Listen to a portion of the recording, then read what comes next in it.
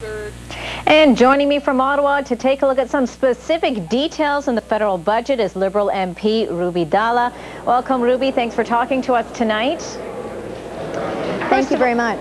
First of all, tell me, what are your thoughts about this budget? Is this a budget for all Canadians?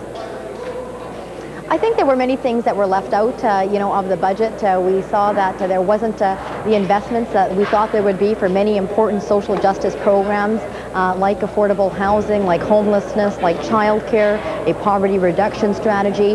It was definitely a budget that lacked vision, that lacked focus, and really didn't provide the leadership that I think our country needs as we move forward into some uncertain times.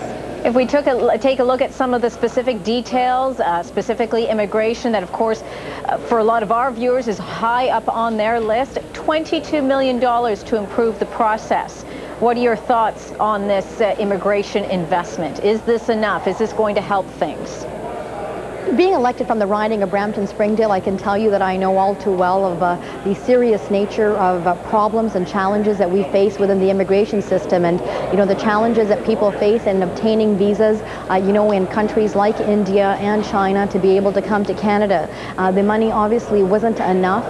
Secondly, in terms of immigration reform, we need concrete reforms and we need action to ensure that there are an increased number of individuals that are able to provide the resources necessary to ensure that we reduce waiting times, so that when people sponsor their parents or they sponsor their loved ones, and when we're reuniting families, people don't have to wait for years and years.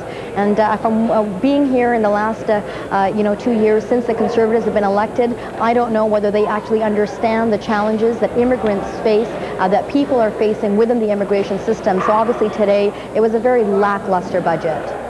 Now, we know that the Liberals aren't planning to oppose this budget. We know that members are going to be meeting tonight, but I understand there is a degree of division of sorts. I am hearing it from you. You don't seem overly pleased with the budget. So if one were a fly on the wall at this meeting, what would we be expecting? Well, we're going into a caucus consultation in the next 20 minutes, and then we'll be able to, hopefully come out of that caucus consultation with some more insight. But I can tell you that our leader and our party decided today, looking at the budget, despite it not having vision, despite the fact that it was lackluster, to not plunge the country into an election campaign, a campaign that would cost over $300 million.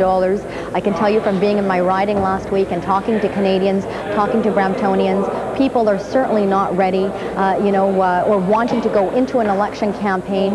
We will ensure that we continue to advocate and push for reforms in immigration, that we push for health care, that we ensure that child care continues to remain on the map of this particular Conservative government. And we face some very uncertain times ahead. We take a look at the International Monetary Fund, which has just downgraded us from a 2.8% outlook, to 1.8%, an economic forecast that has not been seen since the era of 2001. And in those uncertain times, I can tell you that we as Liberals will continue to advocate for the issues that are important to many Canadians and many people that are watching your show.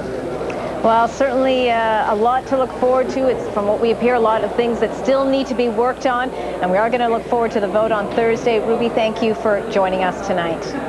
Thank you very much.